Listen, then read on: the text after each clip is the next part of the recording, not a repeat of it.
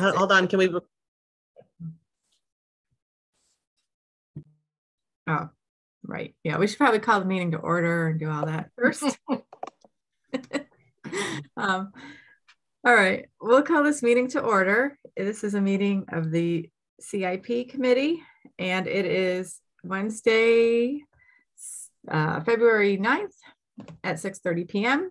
And the first item on our agenda is, I don't have it in front of me.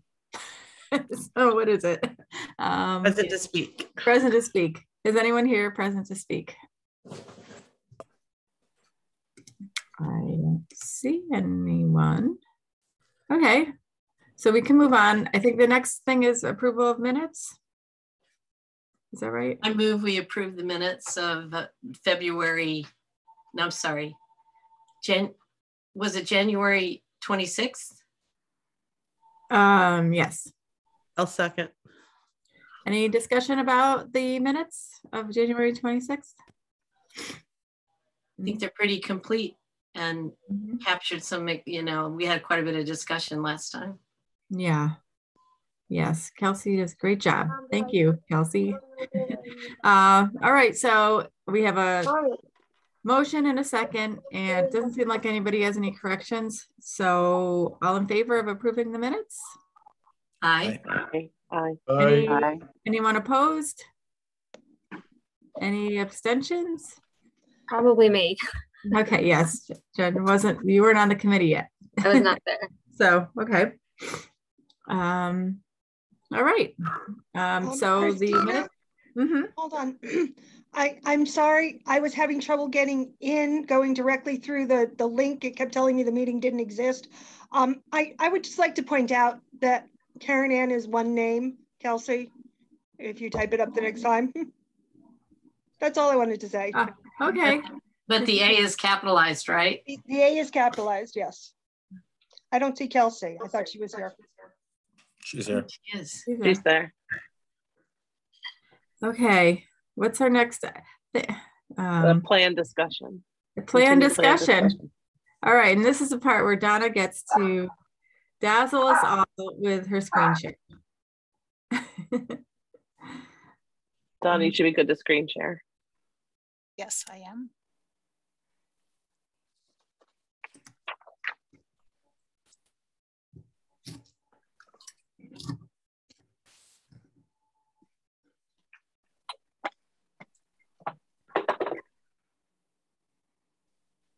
Do we have other color choices? Or is there like a limited number? The only reason I'm asking is the ARPA ones. It's hard to read that black type on dark green a little bit. If we could make that a different color or something. Unless we've already turned in the color key. I agree with Steph. I was struggling with that this afternoon.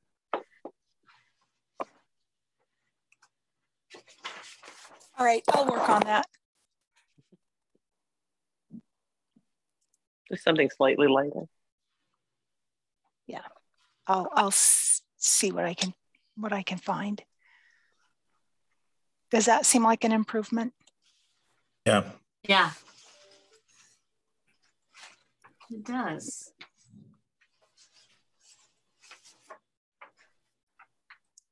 Ooh, it's more Irish looking.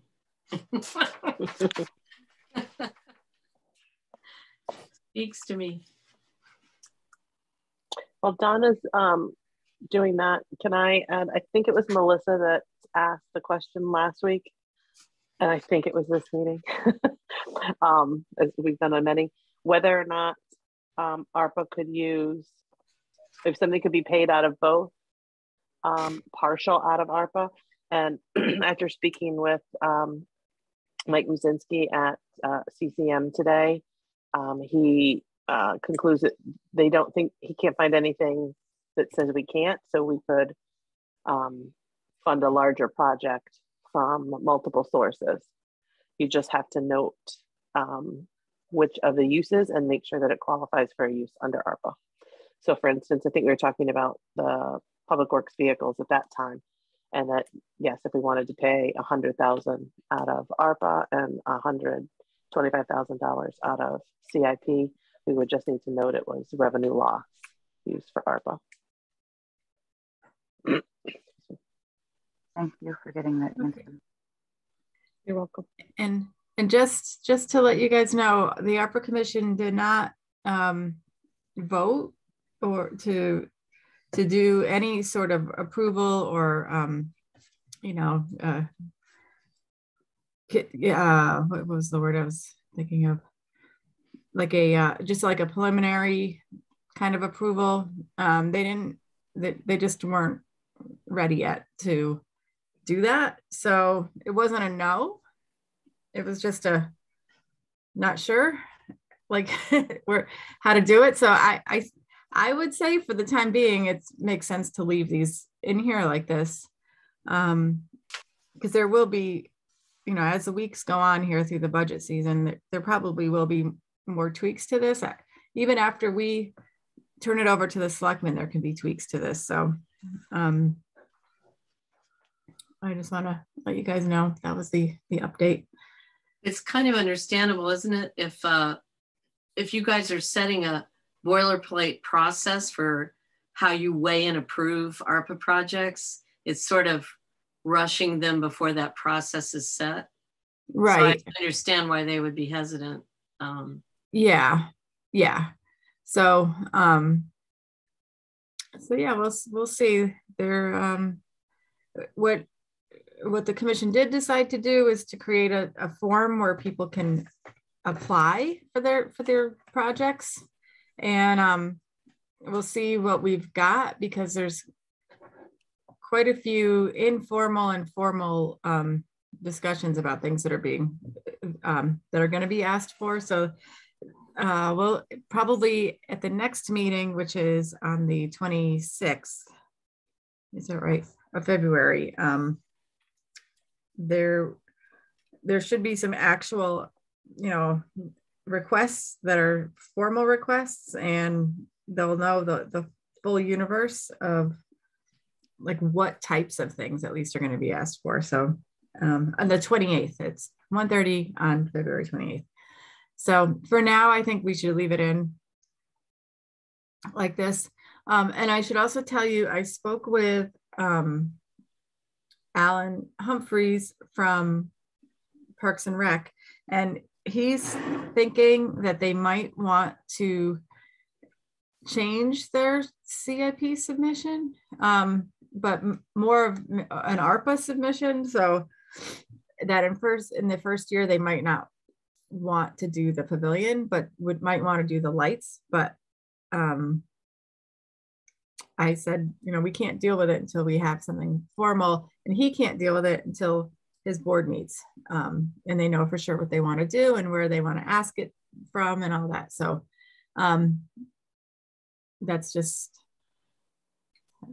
none of that would affect our bottom line local number right now, so it's okay. Like they're thinking of swapping out an ARPA project for an ARPA project. Yeah. Right. Okay. Yeah, and from year 1 to year 5, swapping them. Okay, so it would but the go year out 5 one is more money. So yeah. And but it's lights on the track.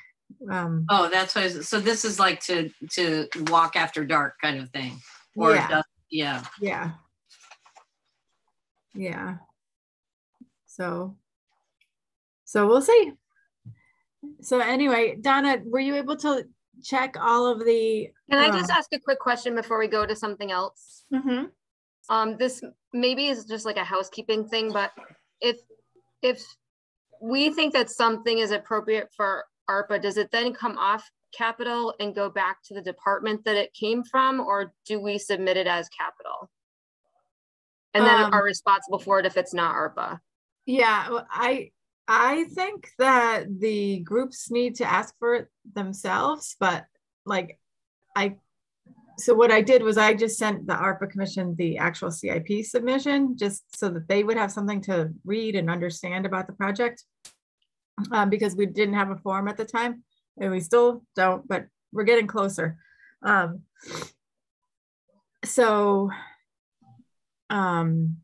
yeah, now I think that each of these groups, I think that's going to be the next communication back is to send it in, because there are things that like we can't take responsibility for it.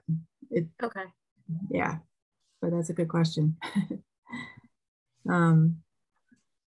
So I think, Donna, were you able to work out all of the fund source tables and see that all the math works? Yes. Yes. And what you see is in year 3, the reserve fund is running into the negative. And if you look at the plan in year 3, that's largely due to $900,000 for Liska Road that we have coded to the reserve right here.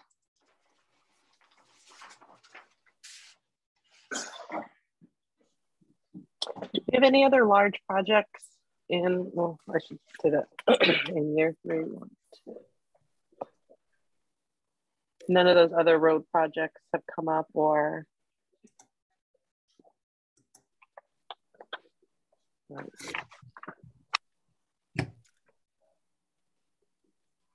Okay, so I'm just thinking if there were things you want to look together. Yep.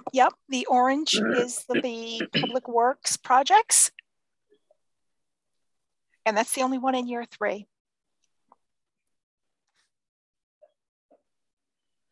So do I see the same project out in year 5 for 750,000? Yes. So it's 900, and then 2 years later is 750. So we have it 2 places to plan. 1.5, isn't it?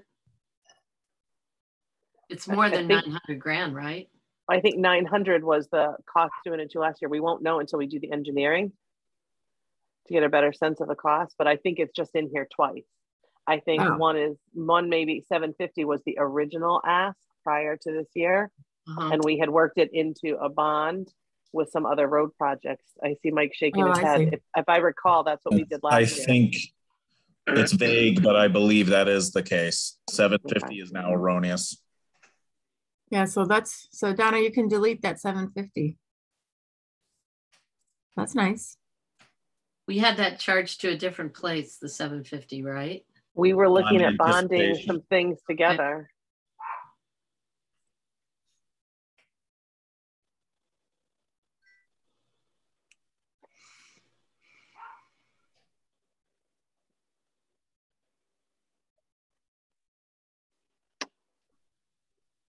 So can I make a suggestion? In year 2, we have the bond anticipation note on a firehouse addition at 2.9 million, the school at 18 million. Would it make sense to put our road in that same bond if we're going to do a big bond, or do a separate bond the next year? I mean, I just don't know how else we pay for 900, $1 million road. Right. And then where does the Village Hill, I'm sorry, the Schofield Road? Right, because Village Hill really isn't in there except for preliminary. Well, right, that 360 is such an obscure number that I think we'd be better either leaving it there and bonding it, or moving it out to year 3 with Liska Road and bond those big road projects together. What impact though would, a big road bond have at the same time we might be launching the early financing of renovation or a new school? I think financially there's a big hit either way, but we can't, if we move forward with the school project, we can't neglect our roads for the next 20 to 30 years until we do that. So, and after the weather we had this summer, I really worry about pushing off the Liska Road culvert project too far. That is a one-way in, one-way out road as it currently sits.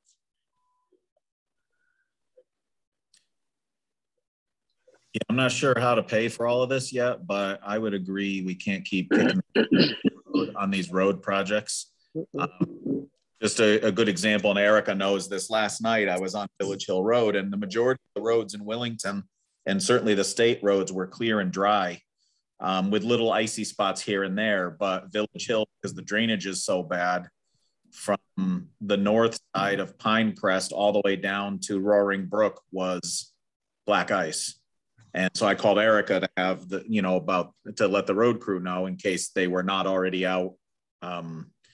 That problem is most likely just a problem of bad drainage. Some of it you'll never get rid of in the winter. You're going to have melting snow piles, but this is a unique problem there. So how do we balance out? We have to find a way to pay for these things, because if we knowingly spend decades delaying a drainage that's causing ice, sooner or later, someone's going to pay for that. The way we don't want to. The other part of that drainage is it's going through people's yards, that where it does finally fall off the road. It's going down the guy's driveway beside his house and out back. And he certainly justifiably complained for many years about that. I mean, if part of our job is to weigh priorities and order of things, to me, those roads have been in the queue a lot longer and have a lot more safety elements to them than doing the, Willington one addition in short order, because that's $3 million. And, I just think the roads, like you say, I mean, it's just not gonna go away. And I feel like those are some of the most populated neighborhoods in town, and they've just been dealing with it and rolling their eyes for decades. It's just, we got to do something. I agree, Stefan. At least in my time at CIP here, we've been talking every year about how we have to do it.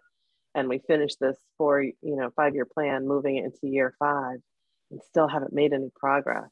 At some point, someone has to, put a solid plan in place. But I'm with Mike. Where do we pay for it? There may be some things in the work that may increase revenues in town.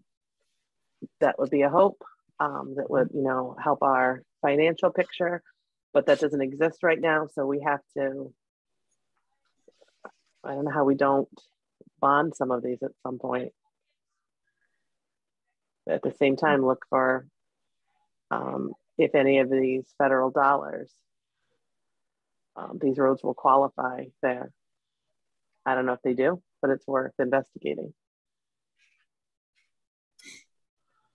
Is there a process for getting that ball rolling? Because I guess I'm just worried about this little perfect storm of all these mega things coming together, school, roads, and other things. They're starting to roll out the federal dollars and how they become accessible. So they just started talking about what the plan will look like. So it's a slow roll, but yeah, it's continuously, paying attention to the grants that come up and seeing if we qualify and put our hat in the ring.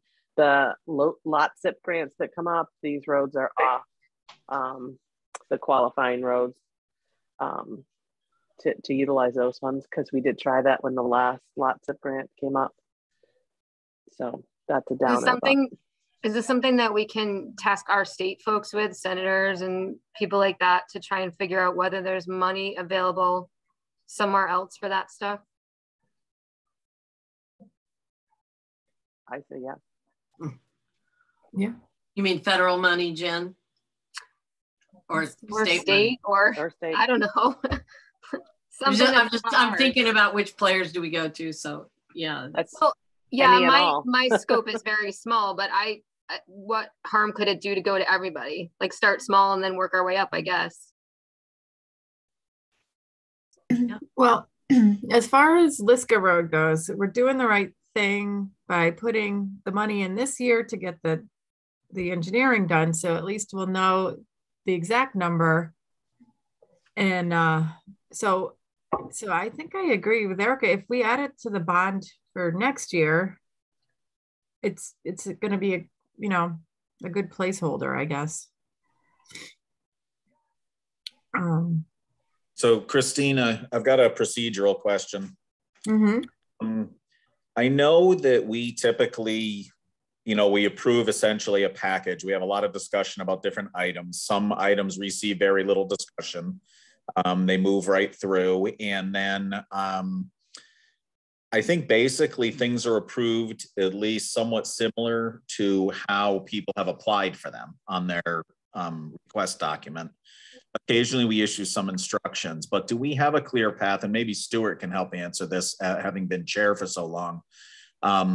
Do we issue really specific instructions sometimes? Like, I know sometimes we cut a project or we add to a project, but how do we make sure that if this committee has a certain intent, that message is conveyed to the end department, and that way when the townspeople approve it, there's a clear understanding, and then the end user is a clear understanding.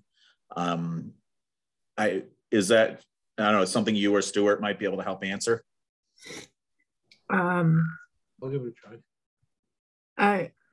I don't know that there's like a formal process of where, are you saying like where we would send like directions, like this is how you get the funds? Or well, as far as, well, I don't know if Stuart, do you understand? So historically we're an advisory committee to the selectmen, and our job has been pretty much limited to the dollar amounts that are being requested. Once in a while we'll ask somebody if they could put up with half of it. I think going back to the exercise stations at River Road Park, they came in with say 20,000 and they ended up with 10 kind of thing. And they said they could do just fewer stations, but still do it. So there is a little bit of give and take there. Somebody should probably be overseeing the, are you buying what you told us you were going to buy, and, what are you buying kind of thing. But as CIP committee, I'm not sure that's our place to do it.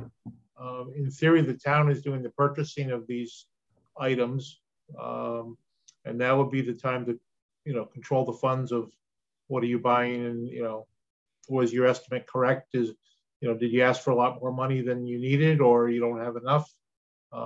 Has to come up in there somewhere as well.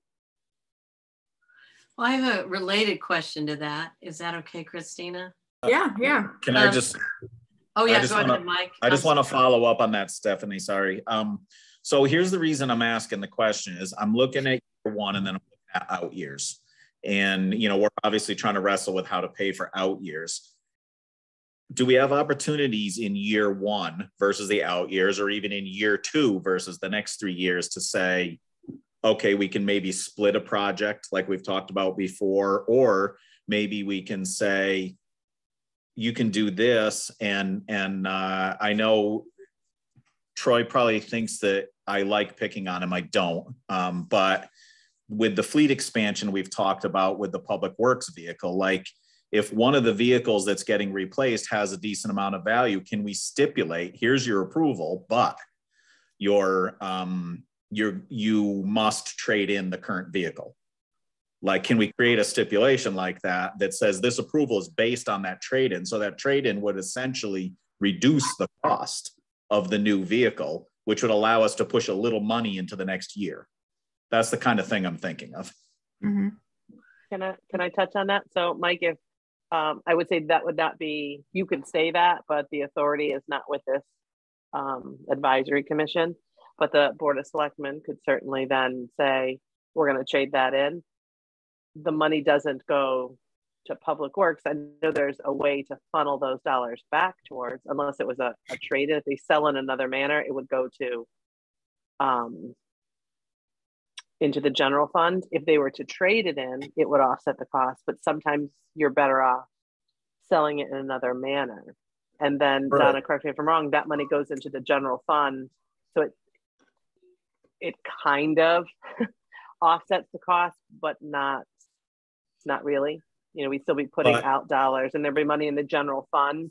And then we could go through a process of allocating those dollars. And I think it would be through town meeting back to whatever department the expenditure came from. But why well, would I think it's even simpler than that. I think either it's a trade-in, as you said, which reduces the upfront cost of the thing you're buying, or if it's a sale afterwards, then you're right, the money comes back into the town coffers, but that's the same money we're looking to use to pay for things, right? So it goes into the town coffers, then maybe that allows us, if we get a $35,000 trade-in, or if Willington One buys the second ambulance to get them through until their new ambulance comes in, and then they decide running one ambulance works and they're gonna have a brand new ambulance, so they can trade in the second ambulance, and maybe that knocks $50,000 off of their new ambulance, or they can just sell it.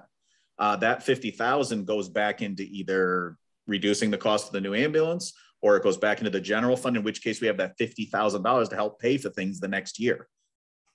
That's why I'm asking the question. Yeah, except we're not, just to be clear, and Donna, correct me if I'm wrong, we're not taking these dollars from the general fund. So in order to get back into the funds that we are utilizing here, there would have to be transfers made, right, Donna? So if we didn't trade in and we sold the vehicle into the general fund, that's not affecting the cost here. That would only affect any dollars used to offset the overall budget, Mike. So our yellow box number is the money coming from the general fund to pay for capital. No, it's money coming from tax to pay for the budget. We don't pay for the budget with the general fund. That's right, but tax. We transfer money from the general fund into the budget every year. We have. Well, the taxpayers. Right, but we don't always take from the general fund. The idea isn't to build up your general fund to offset your budget. So while we've done that, that may not happen every year. And there have been years where there hasn't been a lot of money. I'm just saying it could go directly back to some of the sources, and it's possible. There's just a multi-step process, but it's possible. I agree. But if you offload an asset that's worth $50,000, that $50,000 comes back to the town in some fashion. It helps the budget.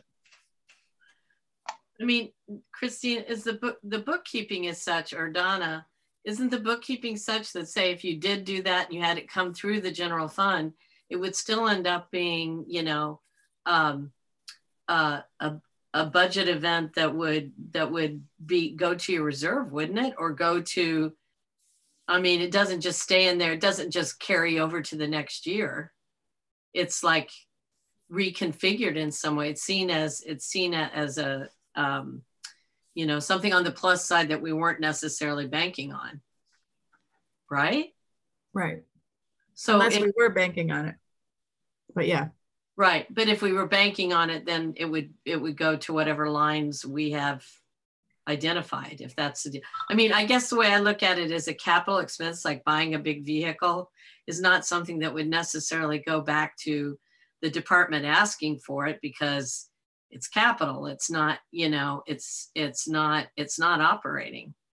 Mm-hmm. So why would it go back to the budget? I don't understand that.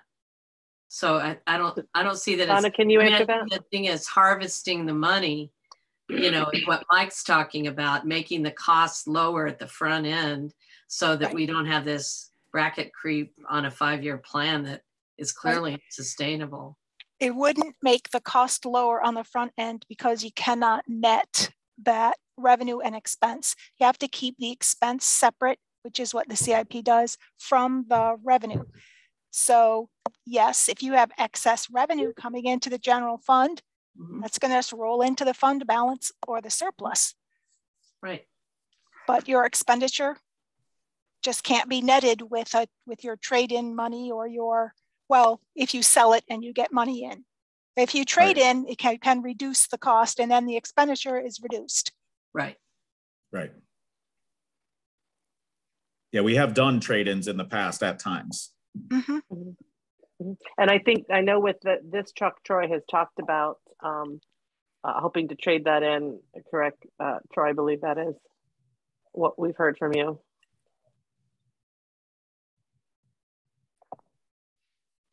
Yes, that would be traded in. And Mike, I got a thing. What do we have that's worth $50,000 to trade in?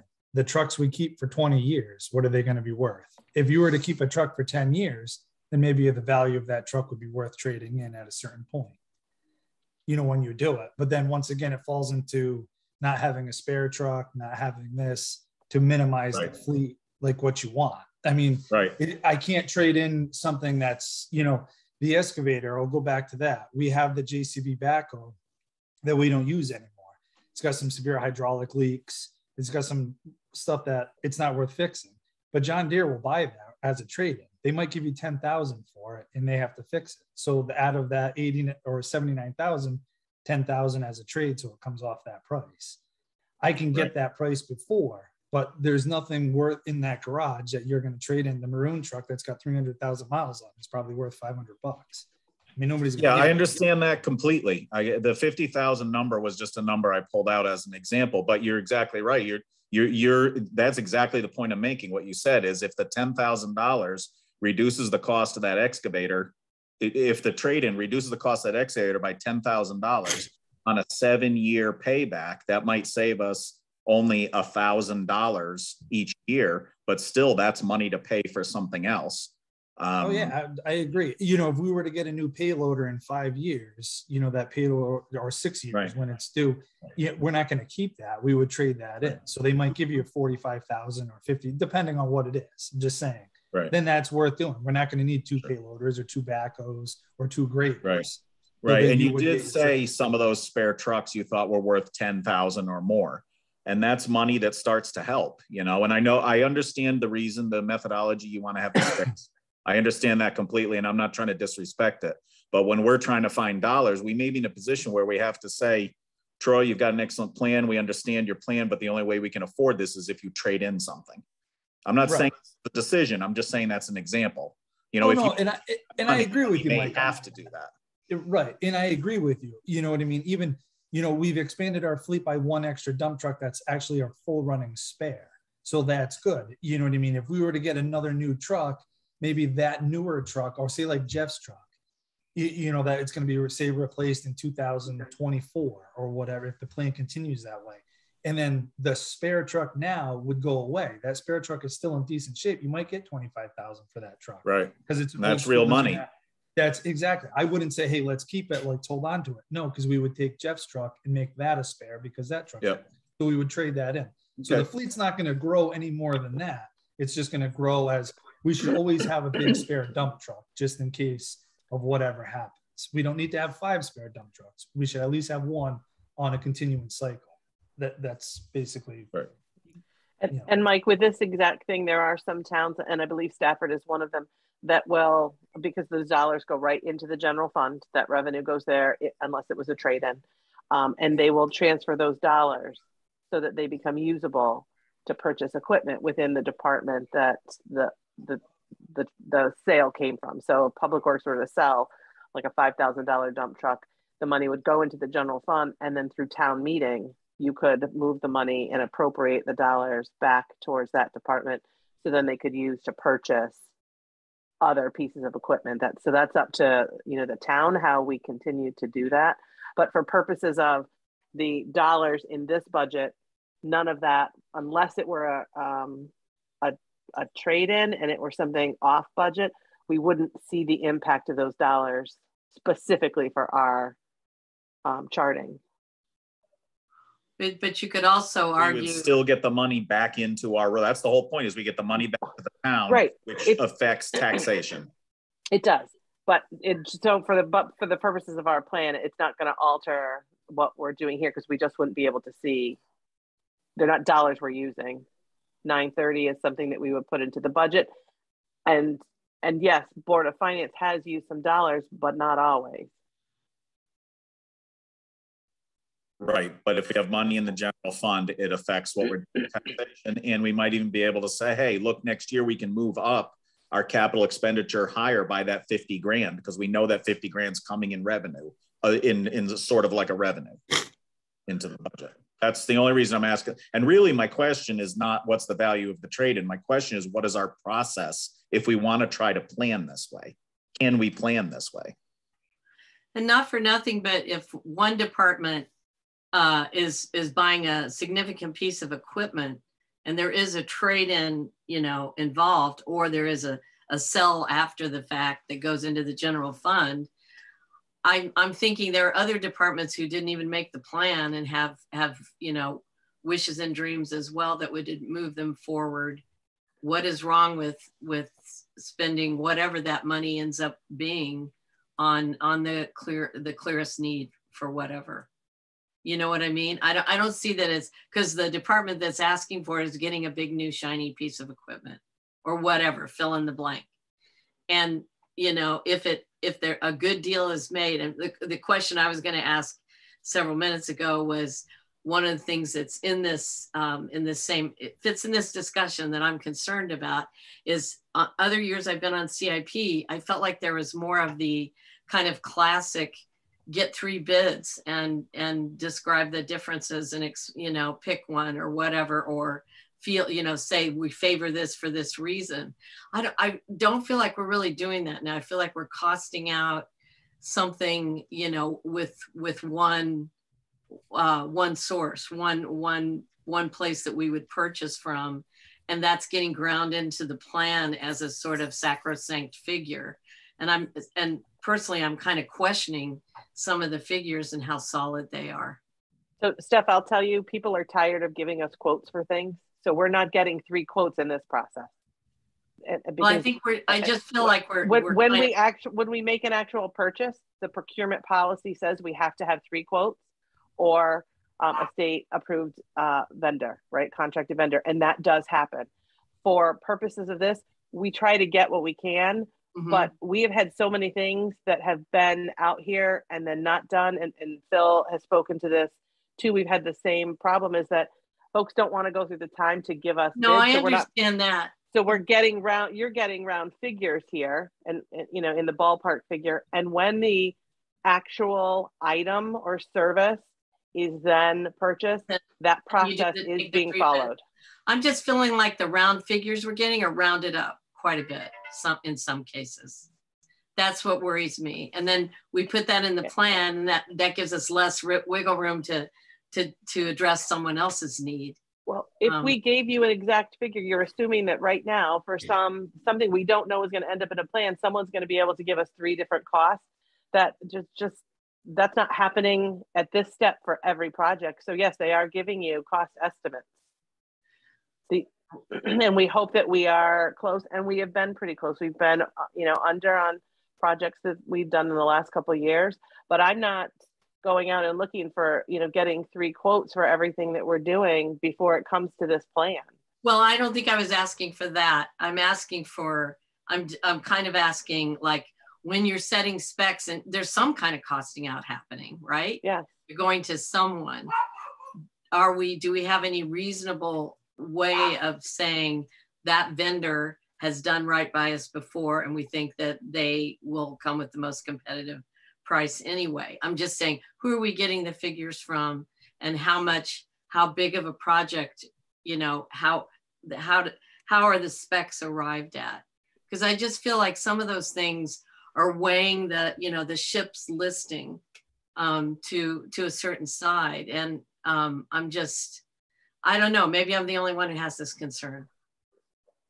I've been on CIP for a while, and I just sort of feel like the figures are getting significantly bigger on the ask. So I'm just. The items are significantly more expensive. I'm just, Well, I mean, okay, so. I don't want to go around about it. Yeah. I think it's. I mean, it's a legitimate concern. We are working with vendors to get as best cost estimate we can.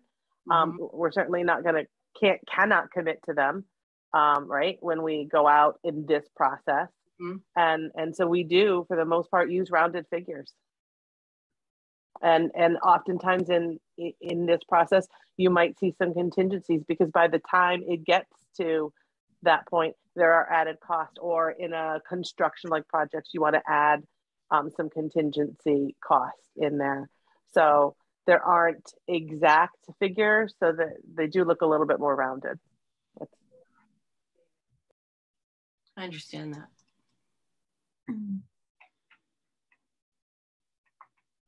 Christina, what are we doing?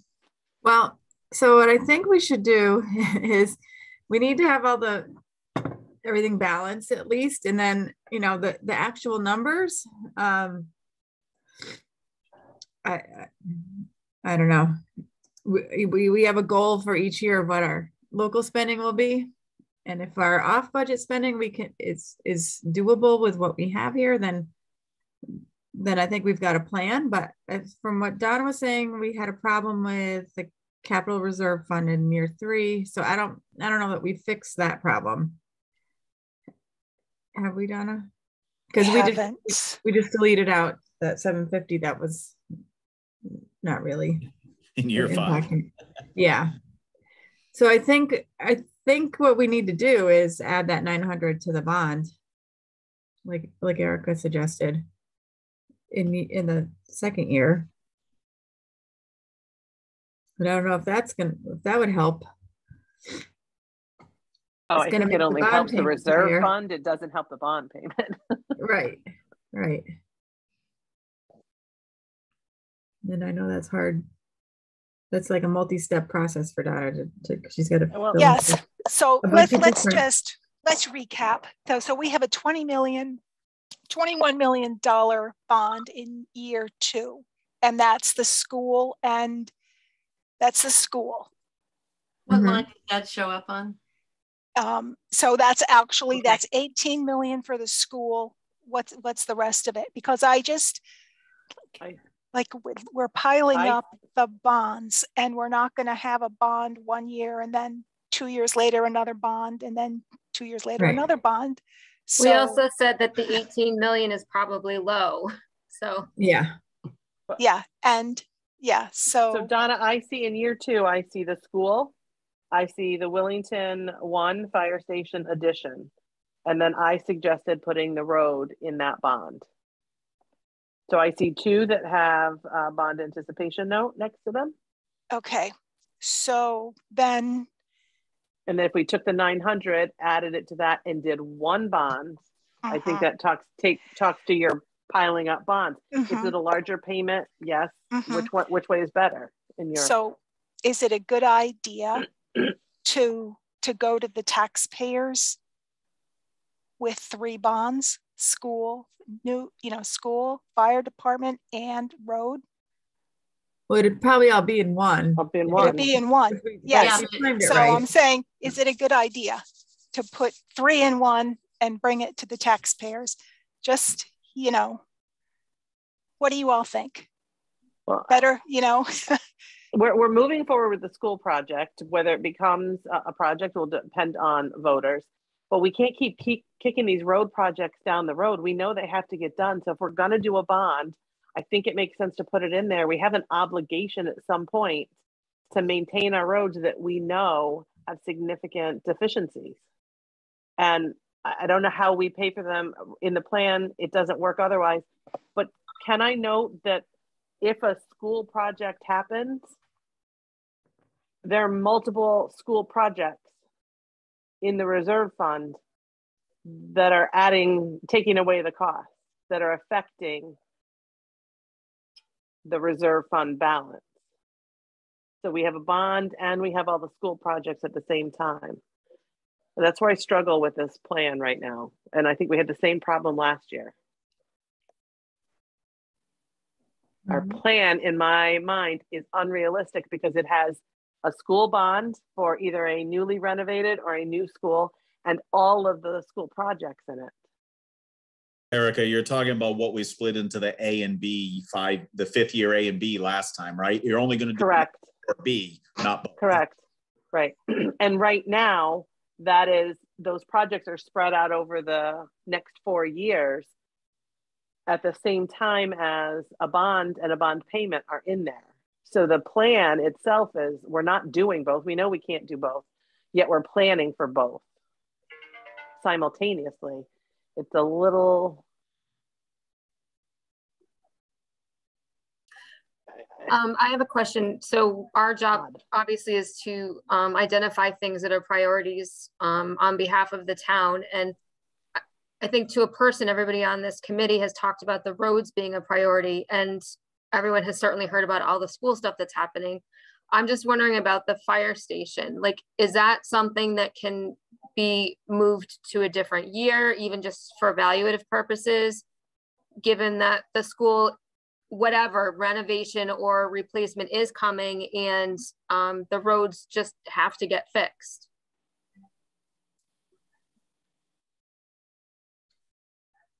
Donna, can you speak about the cost of implementing a bond? I believe it was in Yes. the many tens of thousands of dollars to do Yes. a bond. To issue a bond, easily $50,000. So to Donna's point that she was making earlier, well, this is the point I took that you were making, is it might be challenging to have voters approve those three things together. So if your vote, like if you certainly absolutely want a school and you absolutely want the roads to be fixed, or you absolutely want the fire station and you could care less about the roads, whatever your pleasure, it's a difficult choice if we're putting all of that into one thing. And that's just such a big chunk of money, $3 million, when we're trying to talk about the roads and as a safety issue, as a priority.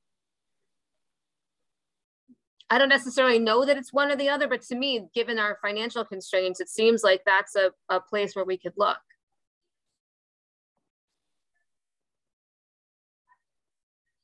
And Jen, what I got from Donna was the same thing. It's going to be hard to get all three, but the cost, if we do three separate, even over, you know, a 5-year period, is not the most cost-effective way for us to do business. So we have to decide whether or not these are priorities we see in this 5-year plan.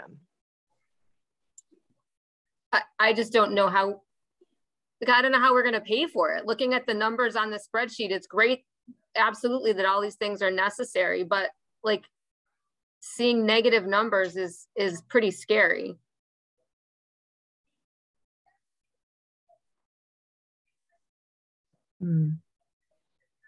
Christina, what do you think?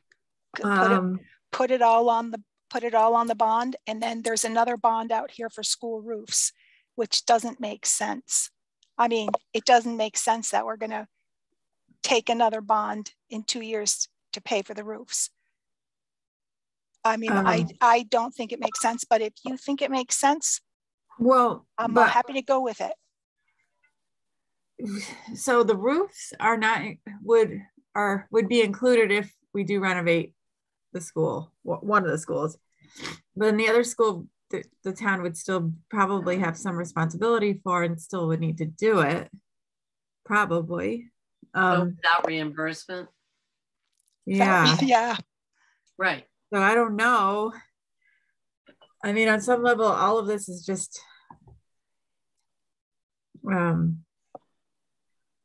it's just an estimate, but they're just enormous numbers now.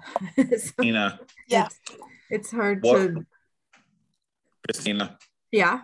What if we take all of these other school projects, like we had done the A and B thing last year, but not create an A and B column because that's complicated.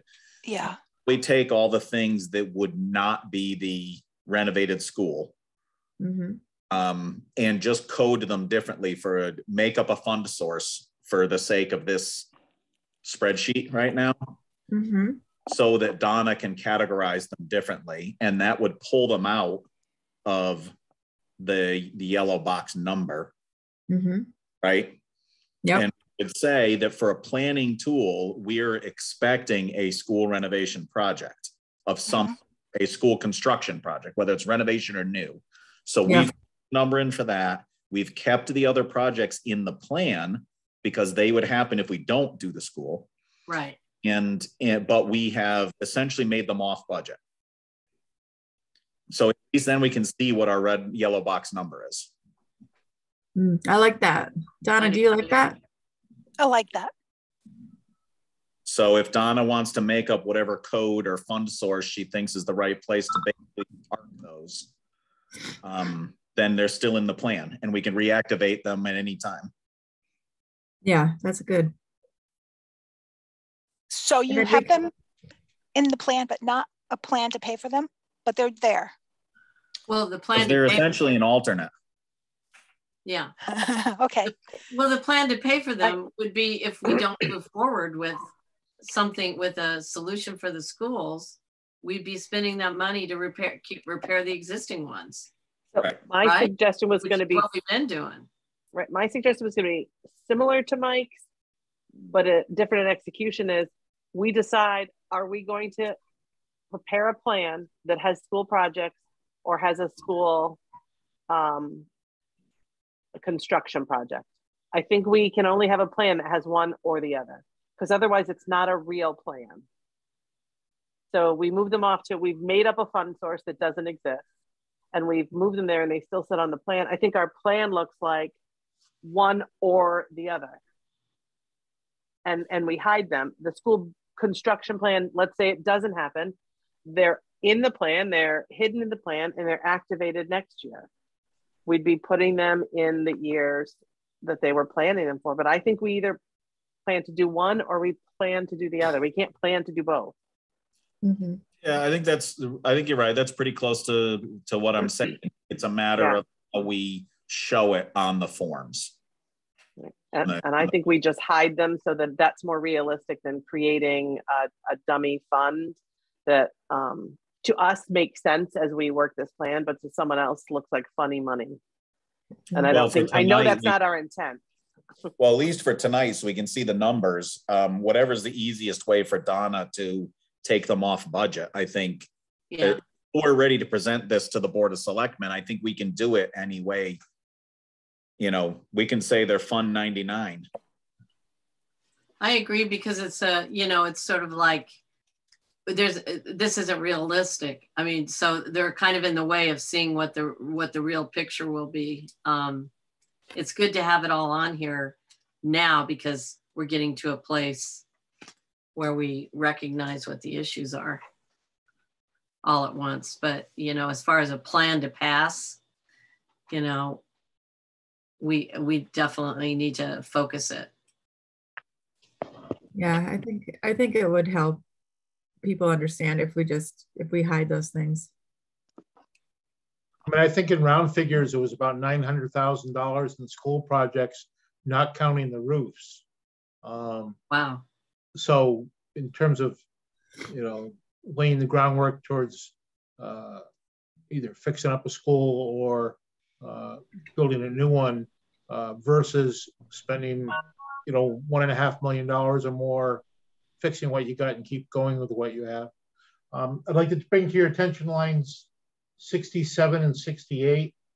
68 is the west wing ventilation, which for Hall School, which right now is $500,000 under ARPA. And I wasn't sure that we wanted to contemplate spending $500,000 the year 2 out of your ARPA money to do the west wing ventilation. The line before that is $105,000 in year 3 for ARPA, and I didn't know if the ARPA funds would even exist in year 3. Well, the thought there was if the project isn't going to happen, then that needs to happen. Is that right, Erica? Is that what thinking was with that? Yeah, yes, I think so. And so Stuart, to your point, we have till December 31st, 2024 to commit the dollars until the end of 2026 to actually spend them. So yes, there could be money in 24, 25. It would have, as long as it's committed and encumbered by 2024, and then the project has to be completed and spent by 2026. I think to Stuart's point, though, I think what Stuart's asking is, what's the prospect that there will be ARPA money available? Yeah. I would think ARPA would need to plan for that, Mike. Yeah. So as they build a big plan, they'd have to do that. I see Melissa's hand up. Oh, I can't yes, just as what Mike was saying, like we're putting in the codes, the funding source ARPA, for the ARPA, when we don't even know if ARPA is going to approve all of this, so it's the same exact, thing if we just had did what Mike suggested of, you know, just putting in not necessarily a dummy fund, but an alternative, you know, fund source so that we can see, you know, whether or not we're doing, you know, all these school projects or the school building, you know, or the new school or school renovation, just so that, you know, it's clear to see the total numbers, because I think most people that look at this form that haven't been in CIP get pretty confused and don't understand it. But I mean, that way, you know, because we don't even know if ARPA is going to approve half of these things that we're saying is ARPA. Right. But if they don't, then those things probably aren't going to happen. And that's just, so it's still, yeah, it's like what ifs too. I mean, a lot of this, I know you're trying to plan for these 5 years, but it's kind of difficult to do that sometimes. And I have seen in past years too, where, you know, it seems that certain things, you know, get changed here and there, funding sources change, grants become available, state money becomes available, federal money comes available, and they've been able to change it. And, you know, Erica's gotten lots of, you know, ways to, you know, find the money to make sure that stuff happens. But, you know, I think just for purposes of being able to determine that final number, it might be good to have it, you know, versus listing it on separate documents, which makes it really difficult.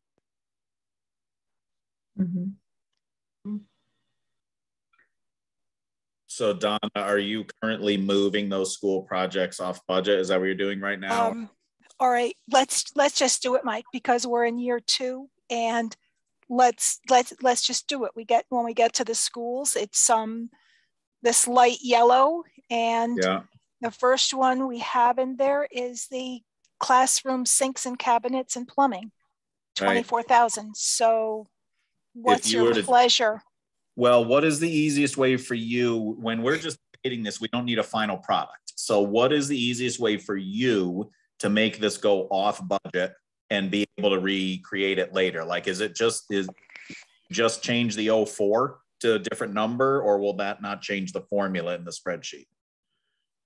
Do you have to do more? Yes, I can manually change the formula. It's okay if you want to just call it 00. So we're not funding it. There's no funding for it. Okay. So let's try that for now. Just put a 0 there.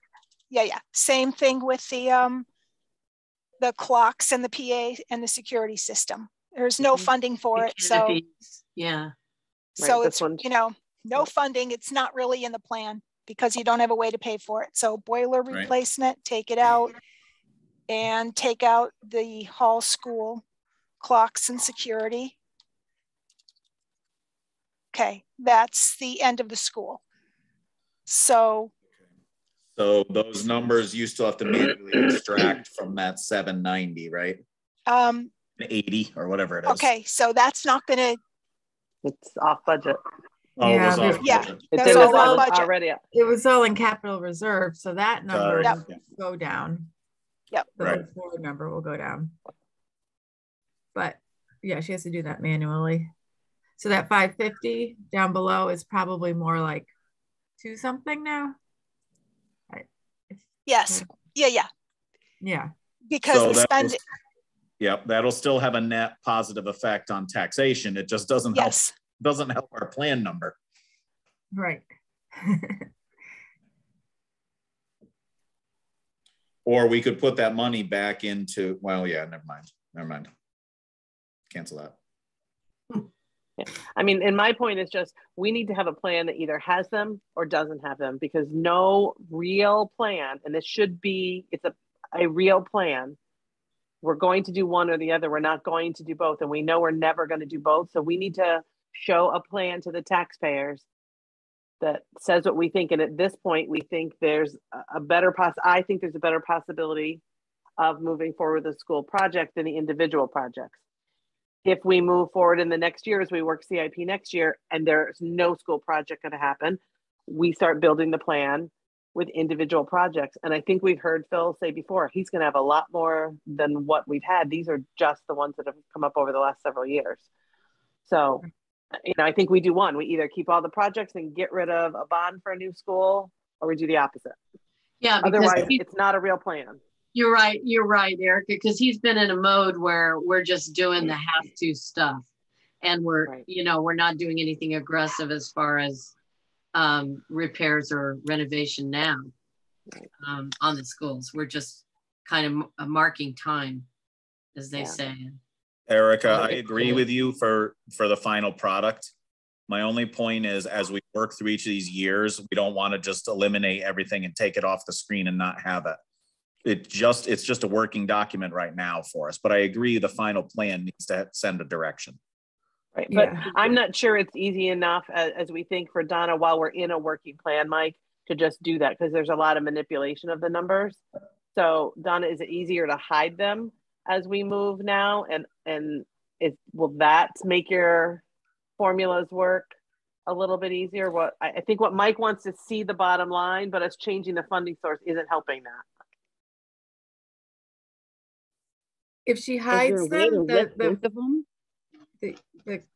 the formulas will still work if she hides them. That's so it'll actually make it harder for us to see. Because yeah, Christine is right. Let me just, you know, pull them out of the formula quickly.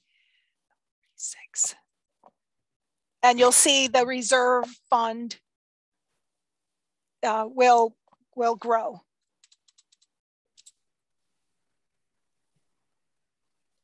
60,756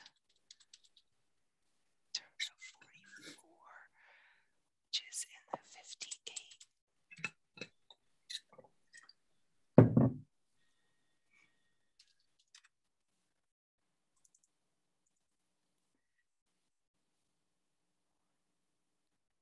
So the rest of us just go get a beer. Yeah. Give Donna a couple minutes. So Schofield Road drainage is still coming out of capital reserve in year 2. If we did want to throw these, you know, these 2 road projects onto the bond, we could gain 360 by doing that, but we're adding to the bond. What do you guys think? So if we reduce a lot of capital reserve, that we can bring that back around eventually to help us out, right? Right.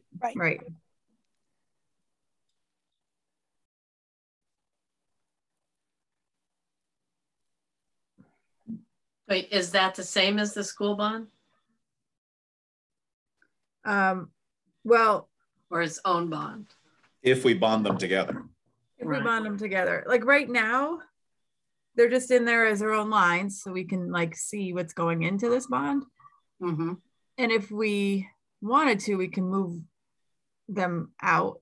But like Donna's saying, it's going to be $50,000 each year to do a different bond. So, but when the time comes and, you know, the rubber hits the road, maybe we're not ready to do one of these projects yet. Or maybe we, you know, are ready to go with one, but not the other. So in that case, that decision has to be made. But for now, you know, with these general numbers, which I don't think we have to like worry too much about the $50,000. Yeah. In the scheme of things. But I just wasn't sure what you were recommending or what you were asking Christina about. I'm thinking that the Schofield Road project should be added as a bond project, and then free up the reserve, 360,000 in reserve, which will help in the next year when we are slammed with the first bond payment. Mm-hmm. So Stuart or Christina, I don't want to ask Donna this right now because she's doing her magic, but does is Fund 17 capable of carrying the costs for the fire station project? Is that relieved from needing to be in the bond? Well, it might still be in the bond, but can Fund 17 carry that, or is that too much for Fund 17? The That's too much 2.9 million? Yeah. No, well, if it was in a bond payment, if it was a portion of the bond. Probably. I mean, it might be, I don't know. Well, take it. What's the annual payment? $100,000 maybe. What's the annual payment for the library right now, roughly speaking? We're down to 177. You could probably do it, but you wouldn't be able to buy much, if any, equipment or trucks. Yeah, it would tap. It would pretty much tap it out. Yeah. Okay. That was just a. Okay.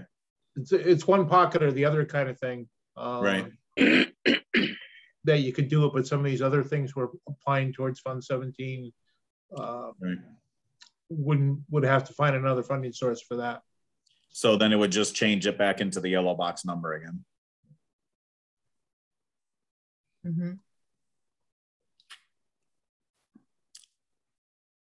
Doing the bond for the Liska and Schofield may have helped you with your negative reserve number that we had going on. I hope. Yeah. Yes. That plus all of those school projects were in reserve. So. Right. Mm-hmm. Stephanie, to your comment before, since we're still in session, I went and got a Fresca. You're so wholesome. I just took the opportunity to use the facility. I didn't think about getting something to drink.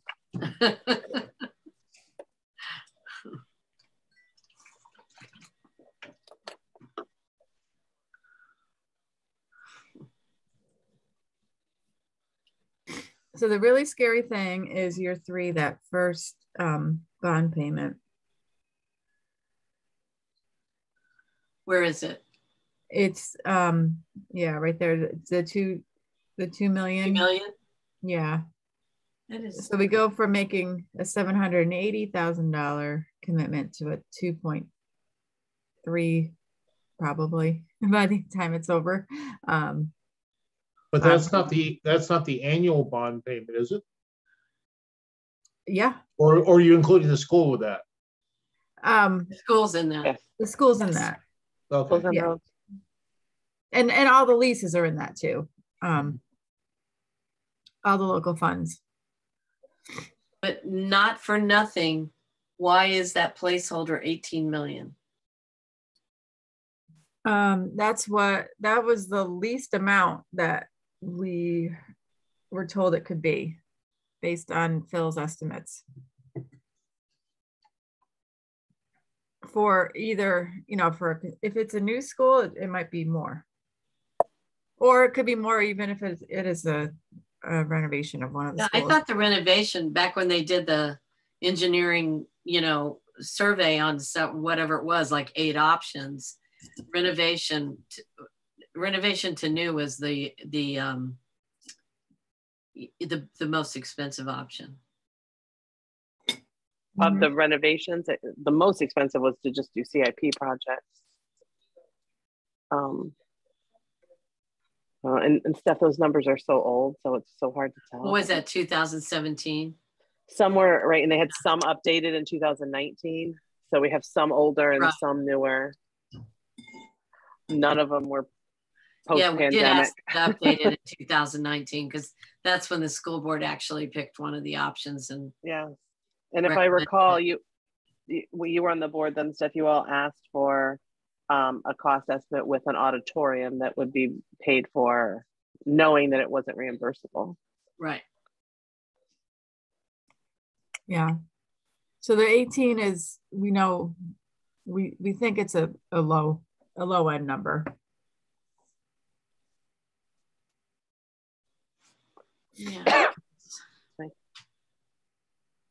And then the 3 million for the firehouse, that's probably a high, I would hope, a high end number. On the roads? I don't know. Keep in mind that firehouse number estimate was from probably 5 years ago. Mm-hmm. And that 360 for Schofield Road is really old. 20 years ago. Who knows what that really is? Yeah. It's probably more like 5 to 10, because I think Carl did it in the last 10 years, but.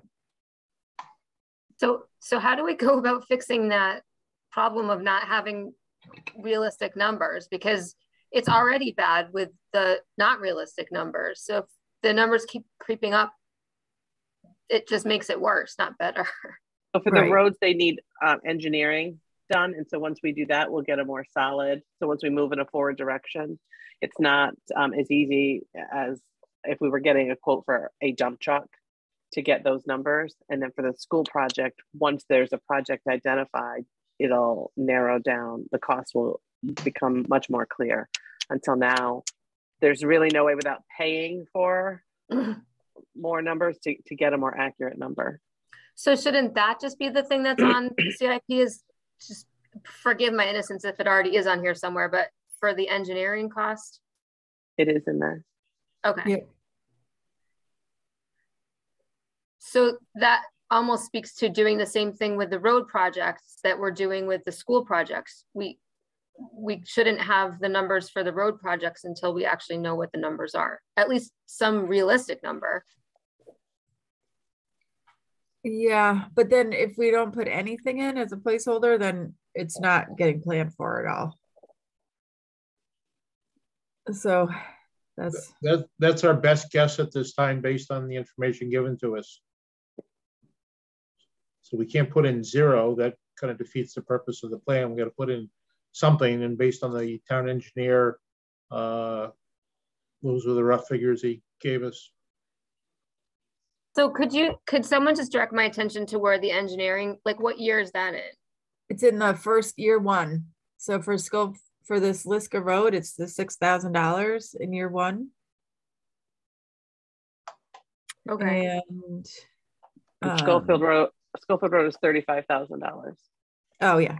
Right there, right underneath it in year 1. And we're going to use LoCIP funds for that.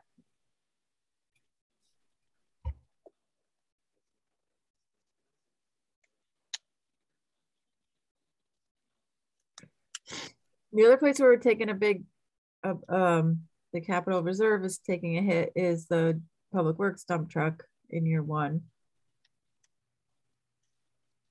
But the only option there would be to lease it, which, you know, we talked about how it'd be better to buy it knowing that we have this big thing coming in a few years, this other big payment, and to lower the lease load in those out years. But then there's a whole other, the second public works truck in the next year that we're leasing. You know, let's say we complete this plan, we vote on it as it sits, we have all of the dump truck coming out of the reserve fund, and then before we actually order something and move forward with it, ARPA, Melissa had asked the question about could some of those things, and I think we were talking about some of those public works, could some of it be used with ARPA funds instead of the whole hit out of ARPA and the whole hit out of here split? Then we would have just spent less money this year out of the reserve fund and have it available in future years if we didn't spend $225,000. So we didn't increase our debt to affect next year, and we could potentially make more money. And there's a little bit more time for ARPA to have a discussion about that, but we plan for how to pay for it in full out of this plan. Mm-hmm. So there could be a brighter spot to the plan when we regroup again next year. So I don't know if that's the direction we go, but it's a possibility. But is it right that we want, Troy, is it right that you want one truck this year and another truck next year? Or wasn't there supposed to be at least 2 years in between? Yeah, there's one truck this year that would be replacing, and then it would be the following year, not next year, it'd be the following year after that. Okay, so then that's in there wrong. We can move that out. Okay. Troy, while you're right on there, this is the same class of truck as the one we bought last year, which was like 175,000. Have they gone up 50 grand already? What truck did you buy last? You bought the white truck came 2 years ago. 2 years ago. And that was an economy model truck, smaller motor. That was like buying like an XL pickup versus buying an XLT. So that's why it came with a smaller rear end, like transmission wise, a smaller motor wise, stuff like that. It didn't have the system what like Lou's truck has. So Lou's truck has a different suspension, different motor, different transmission.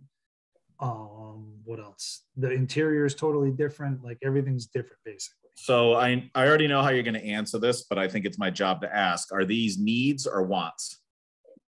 I think with the bigger motor and the transmission, yeah, for what they do, and the suspension, yeah, it's a need, it's not a want. And then the horsepower is a need, not a want. The more horsepower you have, is the better you are.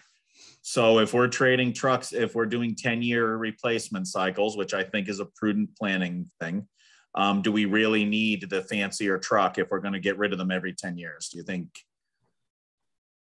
I mean, it's not really fancier. It's more, it's got a bigger motor in it for more horsepower when you're pushing the hills. The transmission. It's a heavier spec. It's a heavier spec. Exactly. Yes, that's all. I mean, it's not like he's got a TV in there and Red doesn't have it. No, I understand that. I understand that. When we bought that one, Troy, we bought what they had on the lot, right? Because we needed a truck. We found ourselves without a contractor and needed a route. And Mike, we didn't order what we would normally order. We took what they had. I understand that. I think that added to the lower cost. I think it's the right question to ask is, when we're really crunching dollars here, what are the things we can do with or do without? And I understand what you're saying is you feel they're necessary. So that's the question. This one too, Mike, we put a stainless steel body on. So, what I mean? You might go to a 12-year. I just use 10-year as, a starting point. You might find that you can go to 12 years or 14 years, and it all depends on the maintenance portion of it too. If they're correctly maintained, as long as I'm there, they're correctly maintained, and serviced and this and that, they might go 12, 14 years. They might go 15. Yeah. So the heavier spec truck will also influence it lasting. Yeah. I just said a 10-year number as a rough part. I mean, if you wanted to stretch them out to 12 years, by all means, you can do that, as long as they're taken care of in the correct way. The transmission's supposed to be, the fluid's supposed to be changed at 50,000 miles. We do that.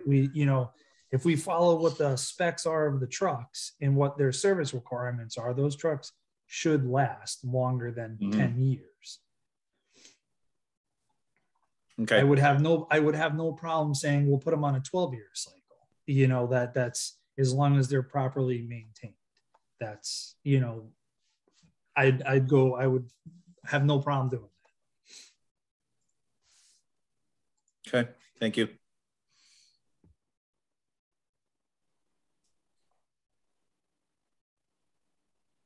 So if we reduce the amount that we're spending of local funds in the second year, we can increase the amount going into capital reserve that year by like $50,000. I forgot what the goal was for year 2 for spending, but it's something like 780. Yeah, 780. So, so you can add like 45,000 to that. Okay, good. Capital reserve. Year 2. 340. Yep. 780. Yep. I could add about $36,000. Okay. So you mean grab a project and put it in there, or what? In that total, or? So I put the money into the savings account. So it's going to be a fund transfer from general fund to reserve fund. Mm-hmm.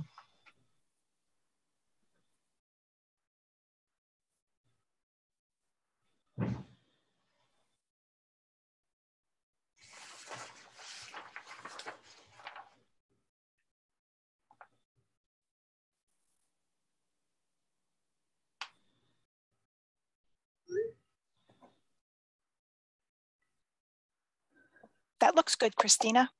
Mm-hmm. That was good. Okay. So how does capital reserve look? Is it now properly funded to at least handle everything the rest of the years? Yes. Okay. Looks good. I'm going to proof the numbers one more time. Yeah. Spent some time proofing everything and just making sure everything's in balance. Mm-hmm. So yeah, go ahead, Erica. Did we move just the year 2, or did you move all the years school projects? Or you just worked on year 2? Oh, I just worked on year 2. Okay. That's what I thought. I just wanted to kind of recap. Thank you. So what's your pleasure? Take off the, this is gym air conditioning. Take it off. Okay. Yep. And then take off the exhaust fans. I mean, my opinion, and this is just mine, I'm curious to see what everyone else thinks. If we leave the bond in and the payments for the bond in our plan, then we can't have these in our plan all the way across. Wait, what? I agree. We're doing one or the other, either the projects across 4 years or the bond, and it affects off across 4 years. Right.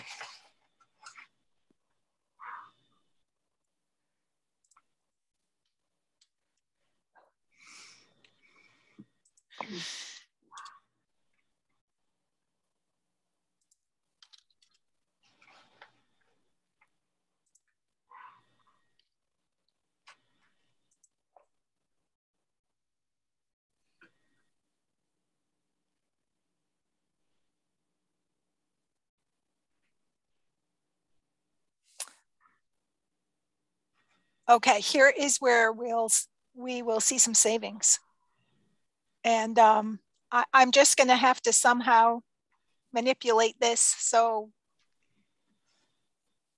maybe I'll track it separately just to take it off of here, because if we're not going to plan for local funds for these projects because we have the bond payment.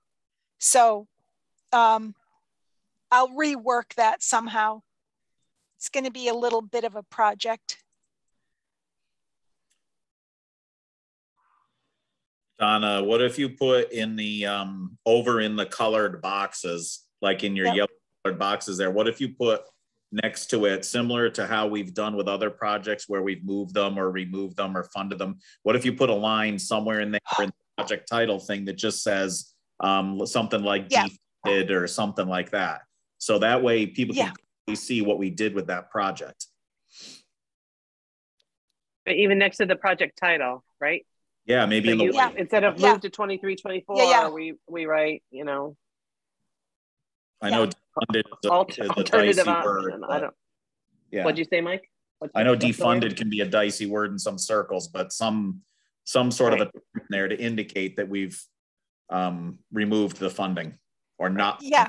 Whatever. I like that. We could say something like, you know, just put the amount and was 45,000, just to have a record of it, you know, something like that. 45K. Well, it's still in your 5-year cost column anyway.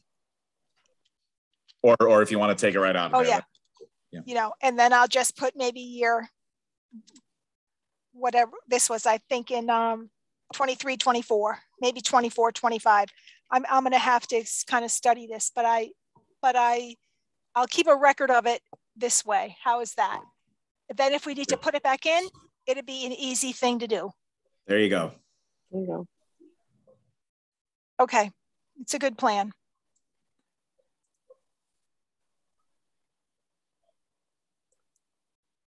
Yeah, and when, you know, let's say we finish the plan and it doesn't include, and we've moved it all out, Donna's got the finished product. When that goes to voters, there's going to be description written in there. And, you know, part of what this committee will have in that plan describes how we plan for recognizing that these school projects, you know, would have to happen and be the plan would have to be readjusted if a school project doesn't move forward. Correct. And we can Right, put that in, right. written language instead of On the on the cover letter. document. Yeah. Yes. Yeah. Yep, Great. we can put it in the narrative. Because this way I just feel like it looks like an actual plan. We've actually planned for something. I struggled all year last year, and I know Donna and I talked about this, about how having an A and a B wasn't really a plan. If we have one plan, otherwise we could have 5 different plans of how we move things around. So we have to say to the residents, when we take this to town meeting eventually, when it gets, whatever the plan looks like when it gets there, that we came up with a plan. And this is the plan that we see moving forward and are asking you to support. And last year we didn't really hold to it. I mean, it didn't, I think probably because of, partly because, well, a lot because of COVID, but also I don't think we felt like it wasn't pinned down in the way other CIP plans have been, as far as a real plan.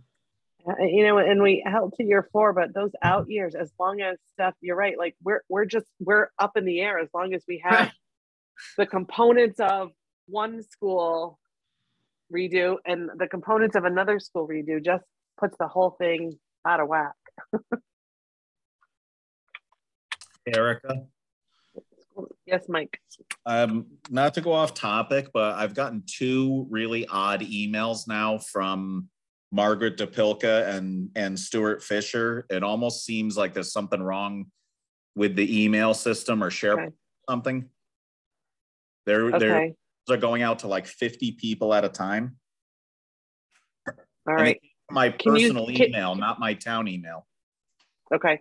Don't respond to them. I'm not. And then can you like screenshot it and share it with me? I'll text it to your work cell phone. Thank you. Because Stuart doesn't have. Mike. You're receiving it too, Donna? Yes. Yes, I did. And I received an email today from Mike McCoo asking for a wire transfer for commission expenditures. Well, that's one way to fix a CIP plan. Wow. You weren't supposed to talk about that in a public meeting.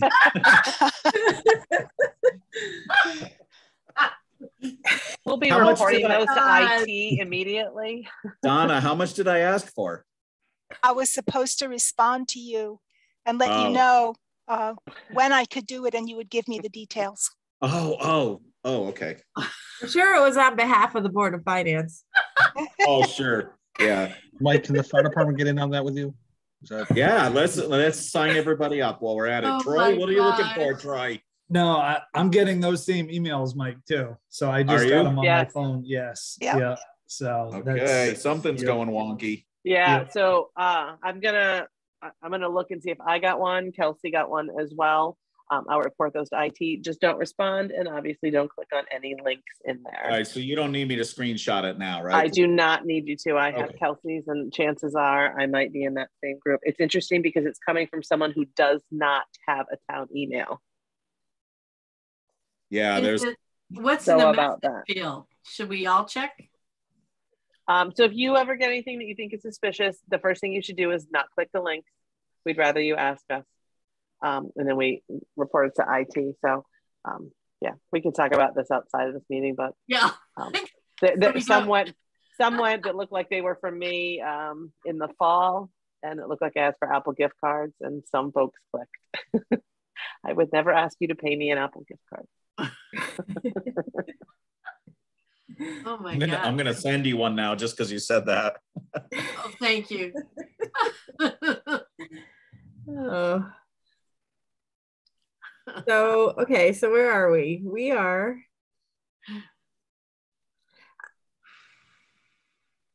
I'm going to go through all the out years and take off all of the school projects. Yeah. She was hoping you'd say, not tonight. Yeah, I have a good direction from you, so I'm good if you want to, if you're finished with your business. So let's see, when is our next meeting? Do we have a next meeting? Yes, I have next Wednesday, the 16th. Okay, well, so it sounds like if you do all this tweaking on the 16th, when we come back, we're going to have like a much smaller looking spreadsheet, and the numbers we're all going to balance. It's just, will we like the numbers is the question at that point. Right. Isn't it the 15th? It's the 15th, the Tuesday. 15th. Yep. The next meeting is on Tuesday. Yeah. So Donna, realizing that you are a busy person and CIP is one of only many projects, is it possible to get it out to the committee a day or two before the meeting, just so we can know it a little bit better? It might make us more efficient in the meeting. I really can't say because I have a huge report due on the 15th. I'm like so doubled up on due dates. Okay. I figured it was worth it. Yeah. Yeah. I'm sorry, Mike, what was the question? Because I was looking at the email issue. I was just asking if it would be possible to get her updated form before the meeting so we could type it. And so you heard the answer. Donna, is this the time where I remind everyone? Remember in the old days when you arrived at the meeting and there was a sheet sitting on the table waiting for you? Yeah. Imagine that's what it's going to be. It's just going to be your email instead. Yeah. Oh, and I understand that completely. It's just a little harder to work with it on screen than if you had the printout. It is. It's really impossible to use it on screen. It is. It is. I mean, it's already small, even full size. So, but Donna, did you hear though that the next meeting is on Tuesday instead of Wednesday?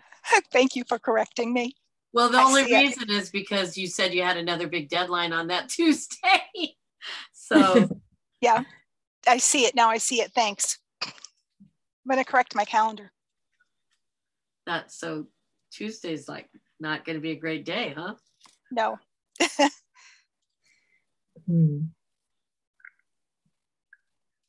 Yeah. So does anyone else have any suggestions or questions or? Christine, is our hope that at the next meeting we might be able to approve the whole plan? Yeah, I think that's the hope. I would hope so. Okay.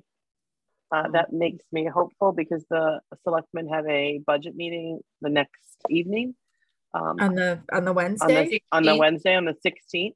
And then our goal is to hopefully approve a budget on the 21st so that we could get something in that week's ahead time frame to the Board of Finance. If not, we just may not get it early enough, but that's our hope. So CIP is done. It really can help make for a perfect. Is SBC also meeting on the 16th, Erica? It is. It is. Okay. Our meeting is earlier. Our budget meeting is at 5:30. SBC is at 6:30. So rest assured, the Board of Selectmen meeting will only be an hour. it may be at 5. Well, I guess one of the things I'm wondering, just for, I don't know where it fits in or if it fits in, is there some way we can sort of see with all we're doing now and talking about bonds and stuff, road bond and school bond, can we see what impact that has at some point? You know, I mean, as far as how doable it is for all concerned, or?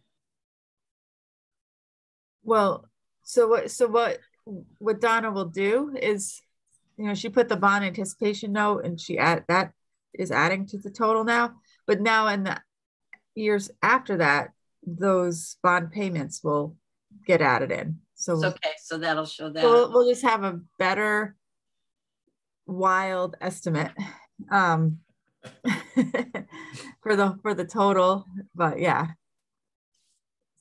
and we should be able to do it in a way where you can see it for each of the items too, so you know, like, okay, the road is contributing to 25,000 of it every year, firehouse is contributing to 100,000 of it every year. I'm just making that up. I don't know what it is. Yeah, but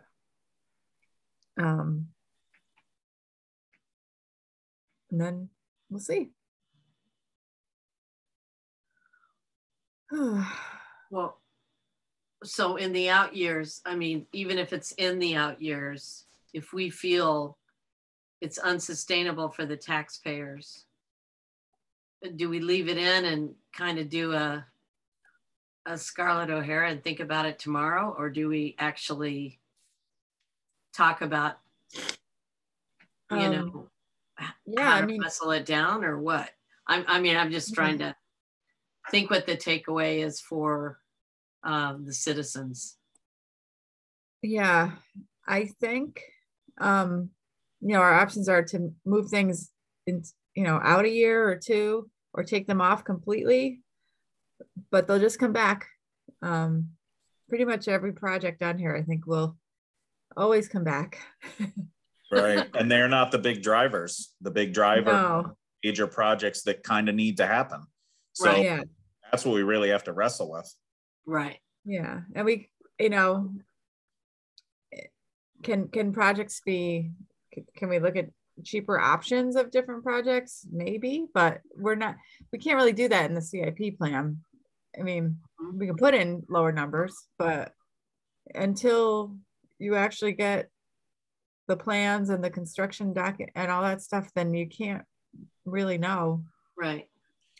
Yeah, we have actually done that before, Christina. Like when we said to the seniors, when they asked for money for a bus, we said, we just don't think it's supportable to get you a new van, but we looked online and we found plenty of used vans for, I don't remember what the number was, 15,000 or 20,000, whatever it was. Yep. So we said, we can give you $15,000 or whatever the number was, because it just wasn't sustainable otherwise. Yeah. And I see, the big drivers that we're talking about here, the roads, the Willington One addition, and then eventually, because there's been design, a cost asked for Willington Hill.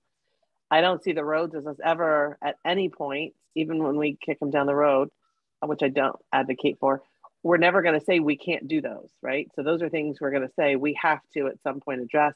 The only things I see as us ever being able to say, we can't fund that and we're not going to do that, are the fire department facilities. Not that I'm saying we want to, but those are the only of those big drivers that I even see us being able to say, yeah, we can't do that. And then at some point when the buildings fail, we have to say either you're responsible on your own or the town picks up the tab. So, I mean, there are two school projects going through, not necessarily in comparable towns. I guess the closest would be Ellington, the Windermere School. And that is that's a renovate to new for 61 grand. The state's paying, 61 million. And I think the state's paying 55% or something. They're paying 32 million off that. And then the other one is Pleasant Valley in South Windsor. And that is, I don't think that's renovate to new. I think that's a build up or something like that. It also gets some state reimbursement, but that one's 58. That one passed. And I don't think the one in Ellington's gone to the voters yet, but the other one, the voters in South Windsor passed theirs. That's a much bigger town, but they have more than one grade school. Do you know how old that building is? I'm curious. Oh, a lot younger than ours. Is that what you're wondering? I am, because that's the pattern that I've seen. So I wonder if it was the same thing. We don't find many that are just starting to discuss it after 100 years. Yeah, no. I don't think I don't really think anyone's in our category. I don't know. If you find it, I'd like to see it. Because Me too. That's why I asked. Like anybody else out there doing the same thing? We are. So it says, while it's a struggle and it's going to be a hard cost to swallow for folks, the longer we don't do something, the more expensive it gets and the harder it gets, because these buildings just aren't meant to last that long. Windermere was built in 1966. That's the one they want to renovate to new. Wow. It's just a baby. 50 years. It's a baby. It's just a baby. Baby. Talk about wants versus needs. That sounds like a want. Really want. Well, Ellington's got 16,000 people. That's why I said 1,000. They've got 16,000. We of course we went down in our last census from 6,000 to 5,500. And a different economic base too. Mm-hmm. It makes a difference. So.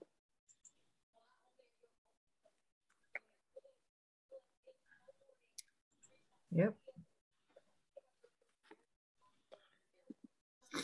All right, I'll get back to the emails for a second while we decide. I sent that off to our IT help desk.